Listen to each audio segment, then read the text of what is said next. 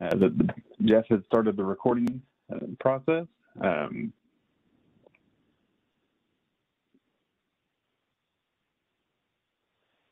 My name is Justin Naylor. I'm the project manager for the South Cravens Road Potential Culvert Improvements.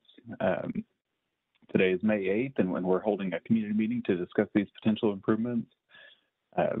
Moving forward, if this project moves forward, we have Mike Bennett, who will be the project manager of the design through design and construction. Our consultant engineer, Friesen Nichols, is on the line. They've been helping us to develop the schematic so far. And we also have Rich Diot, who'd be the engineer of record taking the project through design and construction. At the bottom of this page is a link. In attendance today, we have Councilwoman Bivens. Councilwoman Bivens, would you like to say anything to kind of kick this meeting off?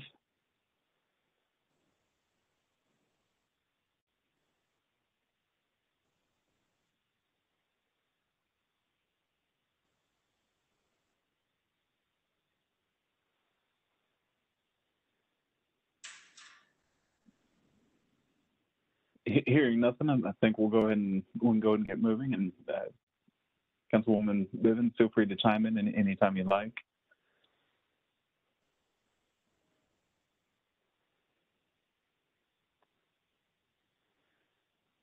So as I mentioned, this potential project does have a web page right now, and this is a snapshot of what it looks like. If you can easily find this website by going to the City of Fort Worth main website, which is fortworthtexas.gov, and you can type a search in for Cravens Road, and this website should pull up. It just kind of gives you a quick overview. As this project moves forward, there will be additional information posted here. There will be project meetings hosted, and this is where the recording of this video will live. To give a little overview of how this project has come to be, this project is being looked at through the Transportation and Public Works Department, specifically with the Stormwater Management Division as a sponsor. This is looked at through our Hazardous Roadway Overtopping Mitigation Program, or our HROM program. The goal of the HROM program is to look at hazardous crossings where creeks cross roadways and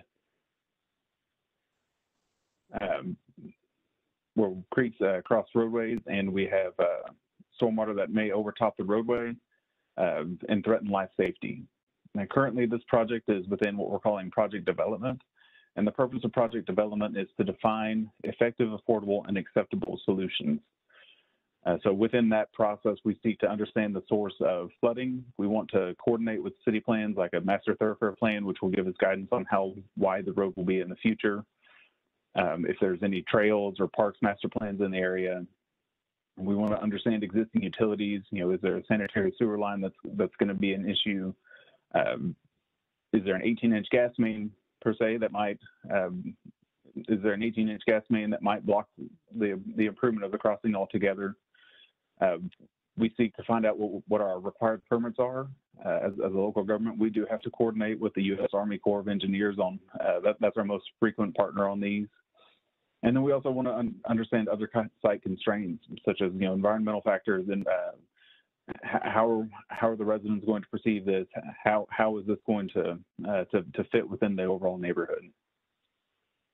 And so that's where this project is currently within project development.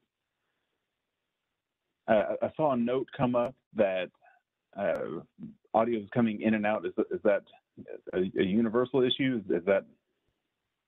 Justin, can you hear me okay? Now I can. Yes, ma'am. Okay, this is.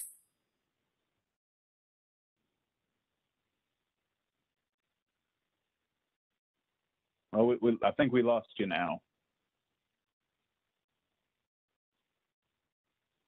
If there's any other staff that can, Justin, are you recording this call? Yes, ma'am. Okay.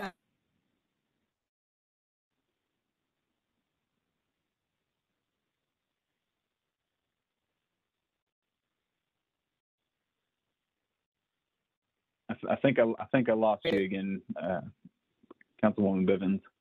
View it. We'll know if we need to redo this call for the benefit of the community. I'm sorry, I caught just a little bit about redoing the call for the benefit of the community.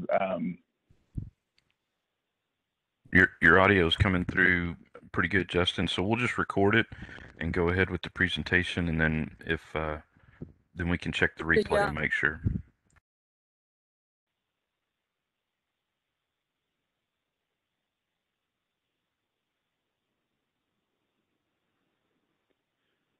Okay, I think we'll press on, and Councilwoman Bivens, if it's okay with you, if you wanted to reply in the chat, if it's okay with you, we'll press on today, and then we'll check the recording and make sure that it comes through clearly, and then if we don't have a clear recording, then we can redo this one. Can you ask your co-workers if they're hearing you, consistently? Yes, I've seen in the chat that it's coming through consistently for them.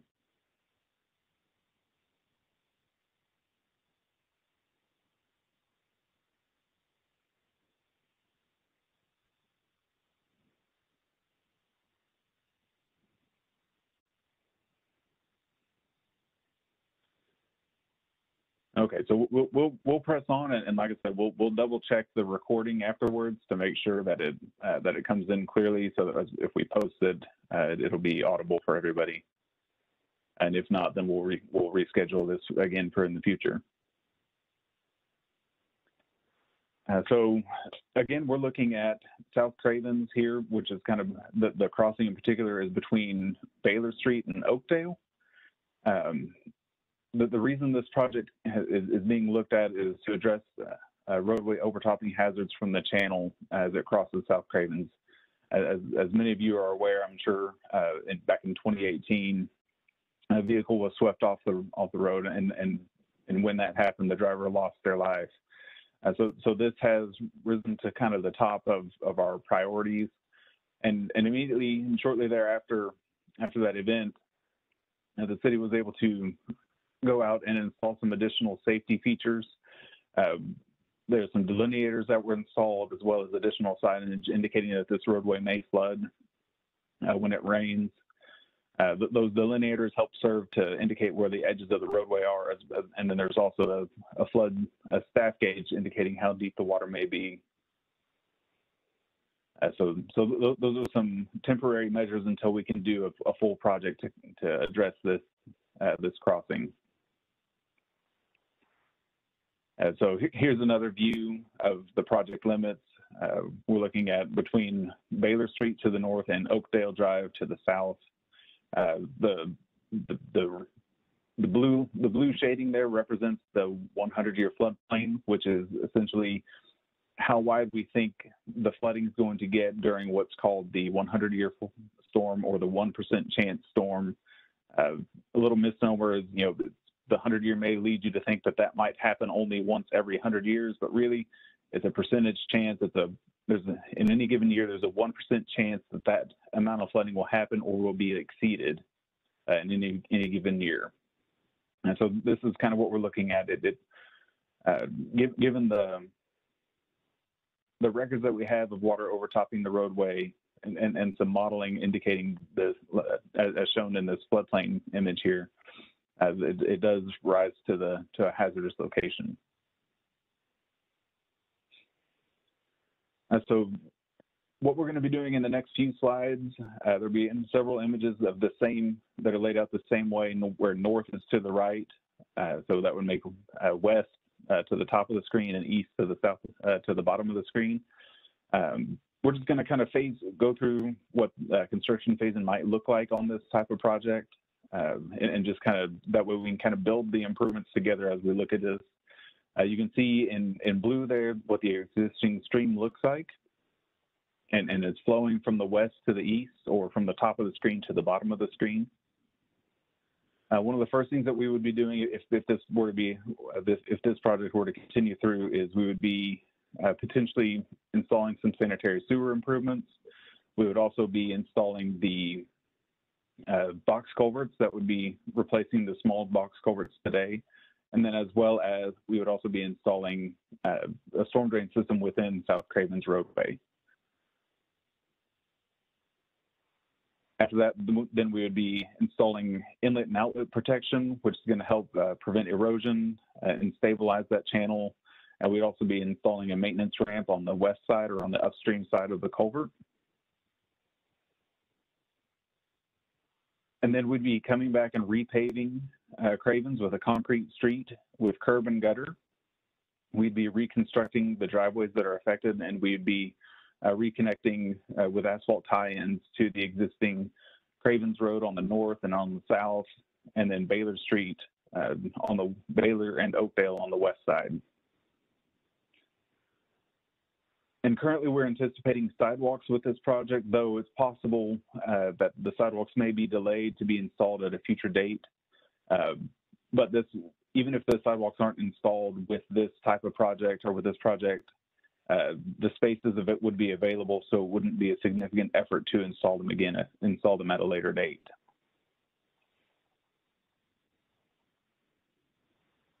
So to kind of recap some of the project details, some of the benefits that we're looking at is reducing the South Cravens roadway overtopping likelihood.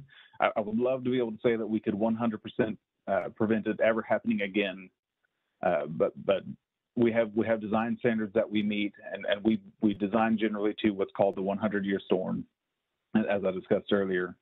And there's always the possibility that more rain would fall than the 100-year. But we do have high confidence that we are making a significant improvement to the crossing and to the safety of the crossing. There's going to be an improved pavement, both by having a wider roadway section, which is going to make it a little more comfortable for vehicles driving in the area, and then concrete paving, which is going to have a little bit longer lifespan than an asphalt street, and then also the potential for sidewalks on both sides of the roadway, which is going to help provide some connectivity in the future. To kind of go over some anticipated project milestones, again, since we're in the project development phase, these are subject to change as we gather more information and have a better understanding of what all of our constraints are.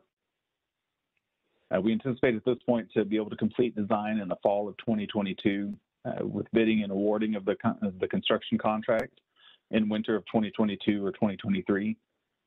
With construction to start then in spring of 2023, lasting approximately 18 months, so completing in fall of 2024. Our current estimate is about $6.5 million, and it's currently funded out of our 2020 Stormwater Revenue Bond Funds.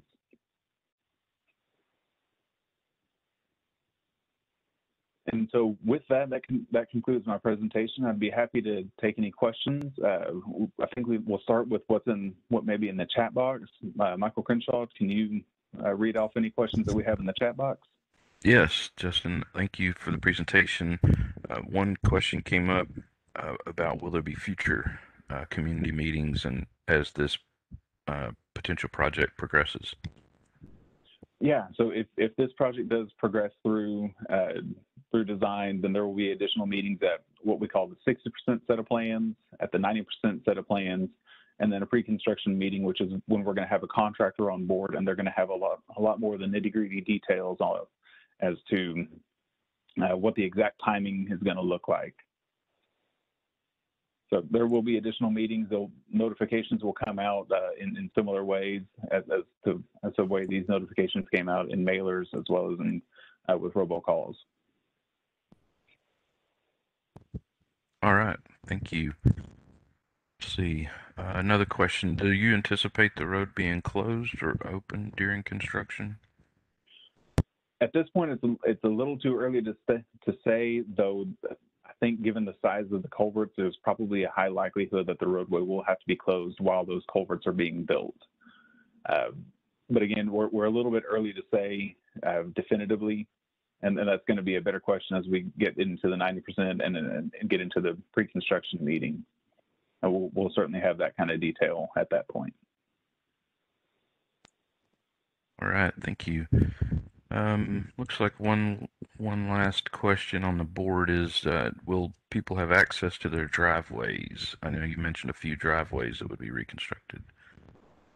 Right. So we'll certainly be working with residents to minimize any access disruption Obviously, there's going to be times when a front loader might be driving past the driveway, making it to where you can't get out right then, but that's not really significantly different than regular traffic. But when we are reconstructing those driveways, the schedules will be coordinated with you, with the property owners, and we can certainly come up with we can maybe use high early concrete, which might get the resident back in their driveways a little bit quicker. But those are some things that we can work on as we advance the design a little bit further, if that's what happens. All right, thank you. So that was, I think, most of the questions in the chat. If anyone would like to enter in any questions in the chat, feel free to click that button in the lower right-hand screen of the WebEx browser. And at this time, if there's any of our call-in users that have a question, so we can just mute yourself, unmute you, and if there's any questions from any of our call-in users would like to ask.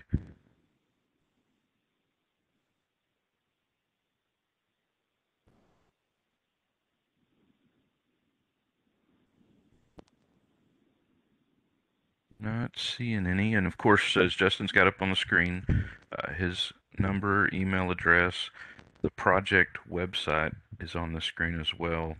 And similar notices will be given for future public meetings. We'll check on the audio, Justin, after the meeting and make sure the recording came through clear. And It could be just me because I'm in a bad area, even with the hotspot. But how do we? We can hear you now. So. Okay. Yeah. So I'm just going to look forward to accessing the recording.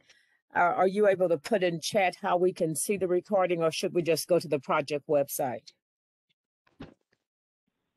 We can certainly put it in the chat, but it will be posted on the project website. Okay, I see it. Thank you.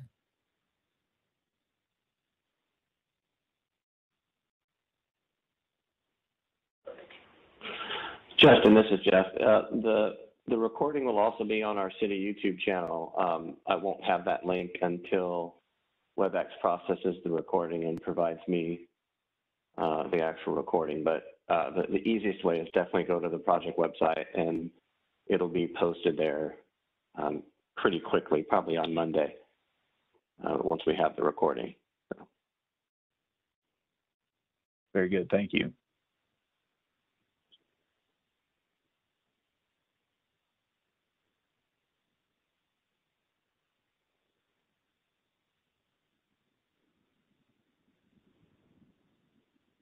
So we've got the project website and your contact information.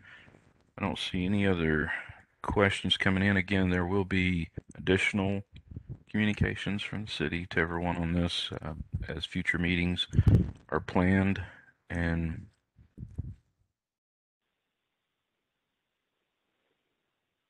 Justin, Jeff, Councilwoman Bivens, anything additional? I just want to read out Justin's email or phone number for those that are on the call. So since they can't see the screen, it's 817-392-7953. And if you have any questions, please feel free to call Justin at any time. And I just say thank you please. for spending your Saturday morning with us.